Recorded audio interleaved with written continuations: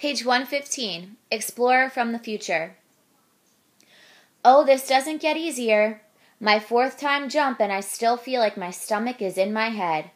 But I'm here. Thank goodness the jump masters figured out how to make me invisible. Until they did, it looked like Joe was going to do the history check on Athens and the Peloponnesian War. Everyone knew I was the expert, but no way could a visible woman jump to 432 BC and fit in. Well, the jump masters were right. I landed just behind the agora. Let me check my jump handler. Page 117. Pericles should be just about ready to give his famous speech about war with Sparta. I'll figure out where the assembly is held. There's a wonderful smell. It must be market day. If only I were able to eat, I could try some real Greek olive oil and goat's cheese. And the fish look fresher than anything I'd find from a grow tub in 2089. And those jugs the women are filling at the fountain are beautiful beyond description. We know that under Pericles there was a golden age of Greek art. If these simple jars are any example, I can't wait to get to the Acropolis and see the buildings and sculpture. I've already been to Sparta. How different Sparta and Athens are. In Athens, men stroll through the agora discussing philosophy. In Sparta, I was surrounded by boys and young men boxing and practicing their fighting skills in unarmed combat. Page 118. Well, I'd always read that Spartan boys were raised to be warriors, taken from their homes at the age of 7 to begin military training. It was also surprising to see so many women and girls about. Some were even hanging around boys as they fought, egging them on and teasing the losers. It was very different in Athens. You would think that in a democracy like Athens, where liberty is so highly prized, women would have the right to mingle in public like they do in Sparta. In Athens, though, all but the poorest women and girls are kept inside, away from the peering eyes of men. How small their lives must be compared to mine, or even to the women of Sparta. Sparta looks different from Athens, too. Large buildings like the ones in Athens are nowhere to be seen. Sparta's buildings are not unattractive, they just aren't great. Also, I didn't see even one foreigner wandering among the crowds. Well, that's Sparta's loss. Athens has gained much from its contact with people from other countries. They are welcomed by Pericles. I want to get up to the Acropolis before Pericles' speech. I can't wait to get inside the Parthenon and see the sculpture of Athena. If it hadn't been for Pericles, the Acropolis would be in ruins. The Persians really did a number on it during the war. Pericles convinced the assembly that the Parthenon and other temples should be rebuilt at public expense. Even though I'm not visible, I'm tired. Since no one can see me, I'm going to sleep right here at Athena's feet. Oh no! I slept too long. I've got to get down to the agora right away. I can't miss Pericles' speech to the assembly. They're starting to gather. There are only men there, of course. Thank goodness no one can see me. Only the free, adult men can participate in Athens' democracy. Women and slaves were excluded. Of course, how different it is from the beginnings of my democracy. American slaves were property, not people, according to the laws of the time. Women couldn't vote in national elections until 1920. Pericles is certainly impressive. Everyone is nervously waiting for him to speak. I know he will recommend war, but they don't. I can see their respect for this man who has guided Athens for almost 30 years. He has strengthened its democracy while serving Athens' most influential general. One of his best ideas was to pay citizens who serve on juries and in public offices. That way, not just wealthy people can participate in democracy. We do that now, over 3,000 years later. Oh, here, he's beginning. It was evident before that Sparta was plotting against us, and now it is even more evident. Page 121.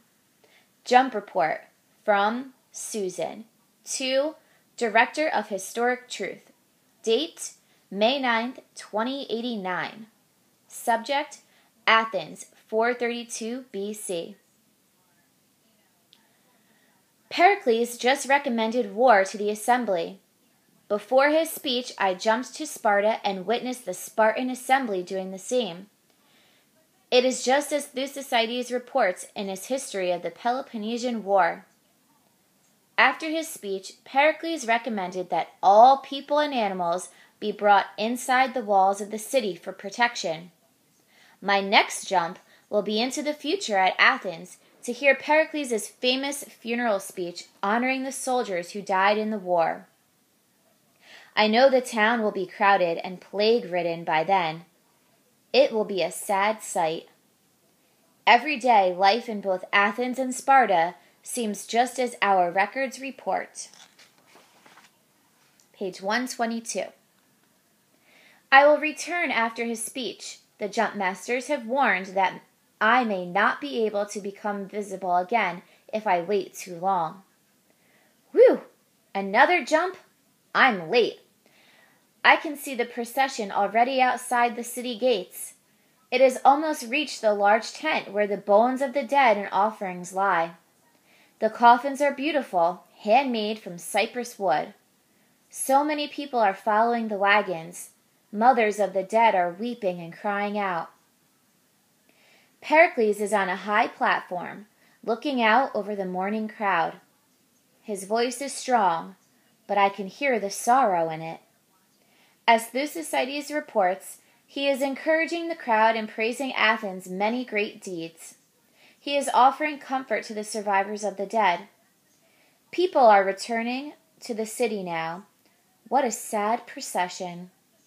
I cannot stay another second. I could become permanently invisible at any moment. Page 123. Final jump report filed after return to 2089. From Susan to Director of Historic Truth.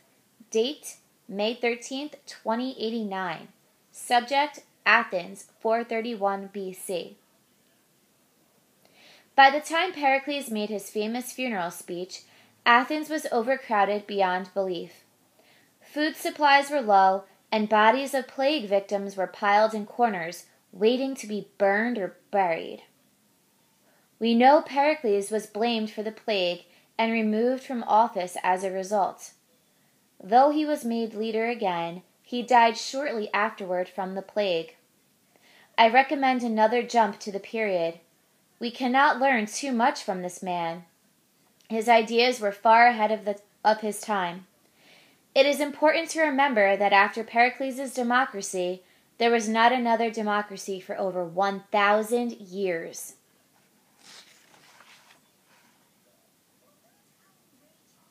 Page 124, questions to consider. Number 1, who was Pericles? Number 2, what are 2 things that Pericles was famous for? Number 3, what are some differences between Athens and Sparta? Number 4, how was the democracy of Athens different from the democracy of the United States today? Page 125.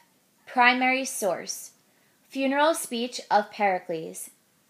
The Greek historian Thucydides recorded the famous speech that Pericles gave in honor of the Athenian soldiers who had died in the war with Sparta. So died these men as became Athenians.